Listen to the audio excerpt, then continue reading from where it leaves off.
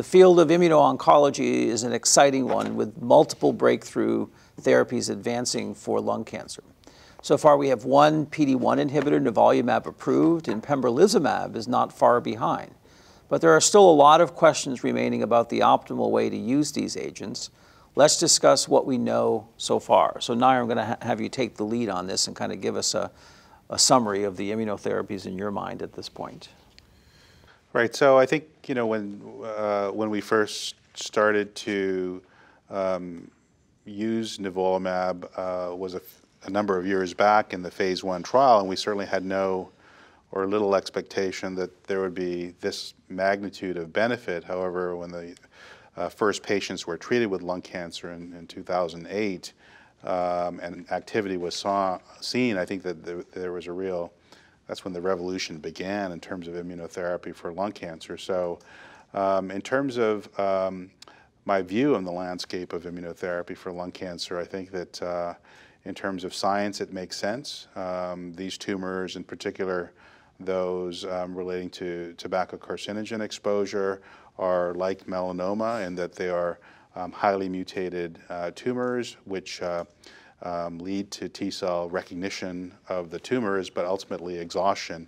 And these drugs basically do what they're meant to do, which is turn that recognition back on so the T-cells can do their job. And I think that from the phase 1 to the phase 2 data, there's been a very consistent activity in about 20% of patients. And we finally had the first positive trial in lung cancer, 017, that met really all of its endpoints and showed a survival benefit in pre-treated squamous cell lung cancer patients being randomized to nivolumab every 2 weeks versus docetaxel every 3 weeks, and there was a survival advantage. And the survival advantage actually extended to whether patients were PD-L1 positive or negative, which is really a whole other discussion we'll, I'm sure, get into.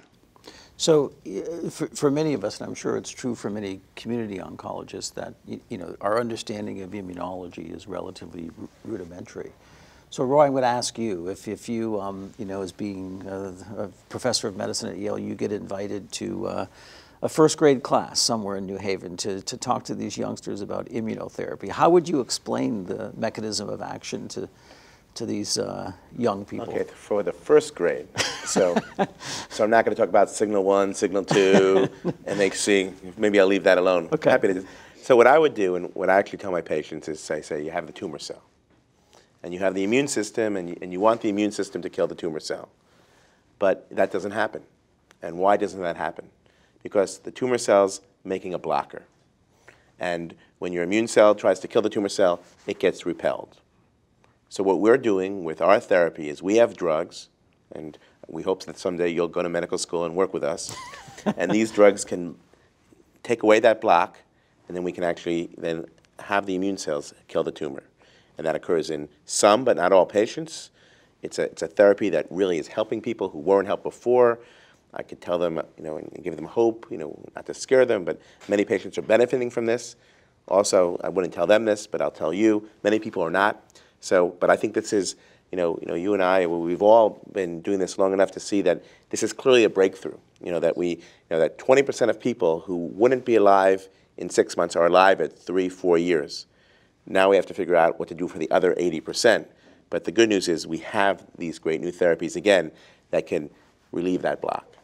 Is there only one blocker? I mean, oh no, that's a gross oversimplification.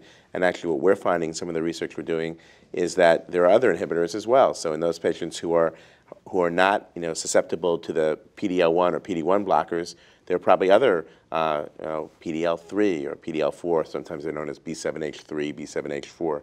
It's also possible that you could block these agents as much as you want, but if the tumor doesn't have T cells, immune cells in it, it's not going to make any difference. You have to inflame the tumor.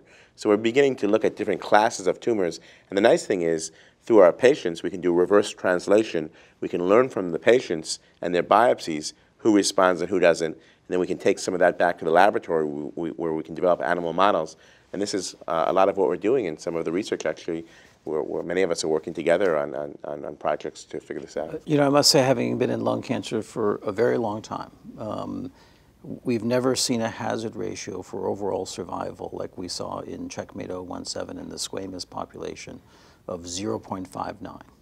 You know, all of our other hazards. And it wasn't chemo plus something. No. It was something. It was something new. Something else. Compared to our old friend docetaxel Right. that we've used for more than a decade. Right.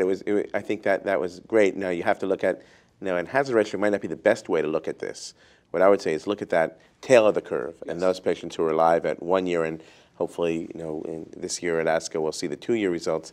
We have to figure out how to identify those patients early on, because it does look like there are many who are not benefiting as well. And if we could figure out who those are, they might need to get combinations of therapies and other sort of cocktails. Right.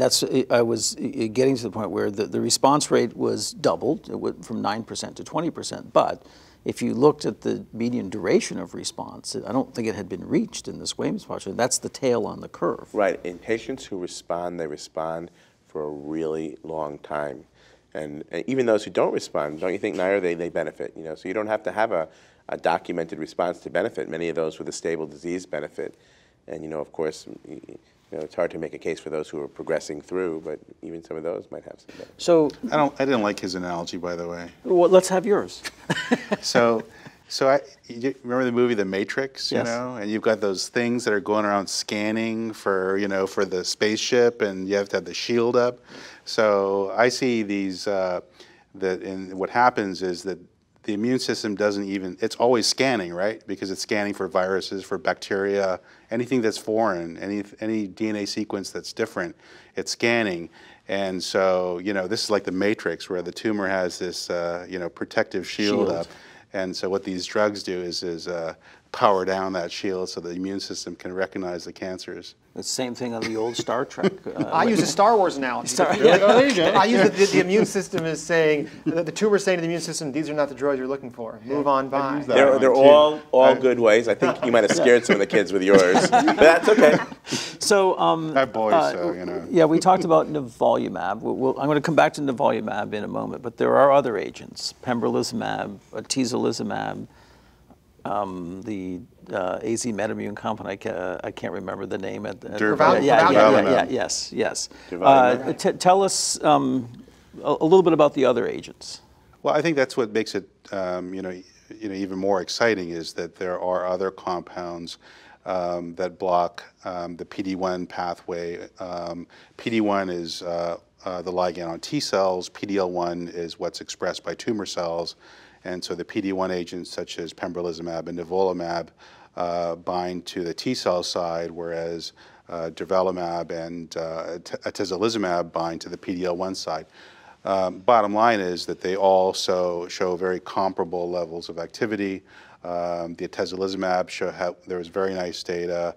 The Poplar trial showing very powerful hazard ratio in those patients that had high levels of PD-L1 expression within tumor.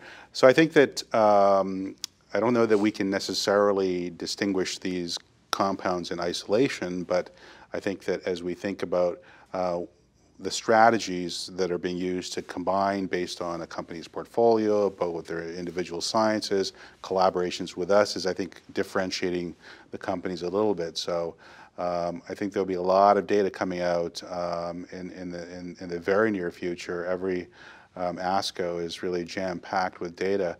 I think that how we use these drugs in combination, the line of therapy, dependence on PD-L1 expression will differentiate these agents.